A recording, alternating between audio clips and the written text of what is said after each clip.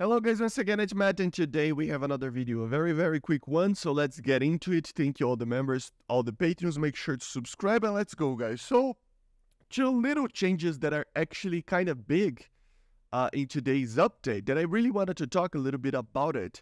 They finally did it guys, they finally did it. They finally added battle tasks for tanks and aviation simulation battles. Oh my god, this has been a request for a lot of players that play simulator for a very long time. Like, I don't know how much time. It's been a while, you know. And then they added a limitation on the duration of the Prandil. I don't know how do I pronounce this word in English. It's not very, you know what I mean. Effect, as well as the interval between launches of these effects. So let's take a look on that as well, okay? But first, let's take a look on this. So let's take a look. I mean, I would imagine that it was going to be here, but how do I actually take a look? Maybe it's going to be working in the next one. That I think it's like, what is the date that this thing actually? Oh, there you are. So yeah, basically what you have here, for example.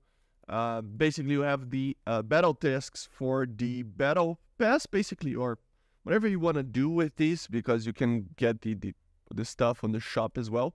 But now you have three options over here, as you see: realistic, simulator, and arcade. So, for example, destroy player vehicles using a fighter.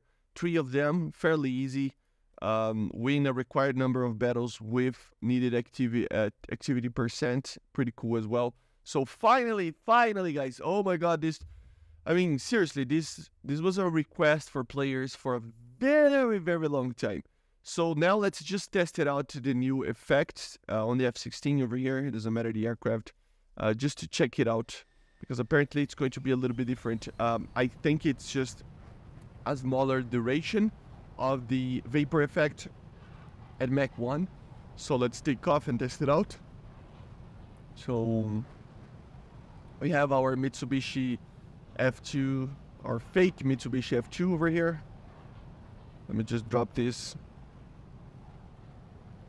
Get some speed. Come on. Come on, baby. Accelerate.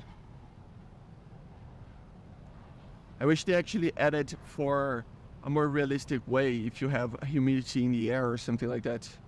Because it doesn't always happens. Let's see. Yes, I don't know. It doesn't feel that. Let me try to maintain. And so when you deaccelerate, it's not doing it. When you accelerate it, oh, so it's pretty different actually. It's not gonna happen all the time. That's actually pretty interesting. So if you just go through it, like the acceleration, it will just go. And then if you disaccelerate, let me try to accelerate a lot and then disaccelerate to see if we can feel it, if we can see it. Let's go until like Mach. Oh, it did it again? At Mach 1.08? That's weird. Let's see.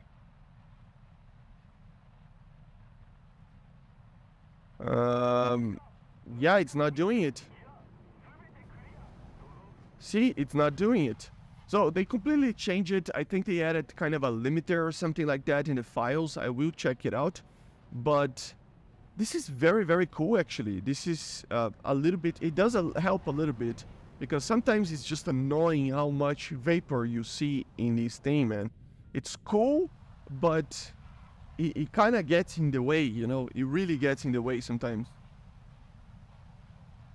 Funny that it's not, it did like 2 times, once in Mach 1 and once in Mach 1.8.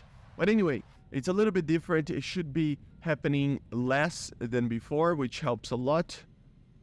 Let's see, yeah, when you deaccelerate, apparently it never happens. And when you accelerate, most of the time it will happen. So very cool.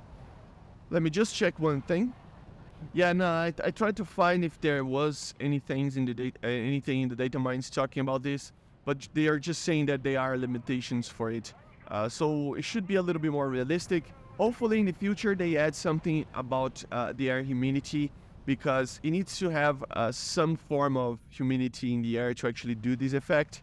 It's not every single time that it works, so maybe they should do it like at a certain altitude, depending on the map. You know, in a desert map it would never happen, but above the city would always happen.